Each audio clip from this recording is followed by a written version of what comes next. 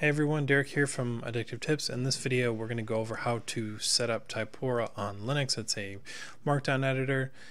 In the link in the description I go over how to use it in detail, but we won't be covering that in this video. We'll be going over some of it. So to get it installed, there are many ways, but I'm going to set it up through snap. So sudo snap install Typora. I do that, it's going to download everything I need. And then I can just open up Typora like so. Now from here, once it's open, I can start typing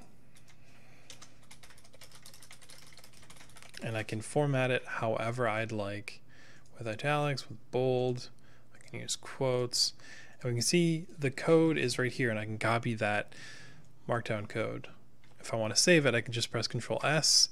Now, because this is a snap, some of the fonts aren't working for me right now, but there are other ways you can install this program, and I would only suggest the snap if there are other ways you cannot get it working.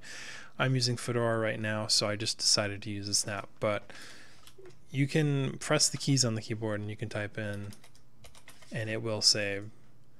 Just all the buttons don't look right. But anyways guys, that is how you set up Typora on Linux. I hope you guys enjoyed this video. As I said, I used the snap just so we could cover everybody because everyone has access to snaps.